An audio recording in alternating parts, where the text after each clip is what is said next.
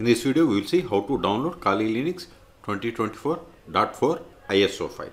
First, go to kali.org. It is the official website to download the Kali Linux operating system. See here, we have the Kali or download. Both are same. Click on either of them.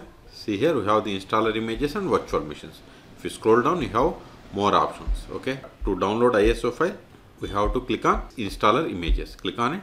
See, we got the Kali Linux 2024 changelog. And also, if you want previous releases, we have to click on Kali Linux releases. Okay.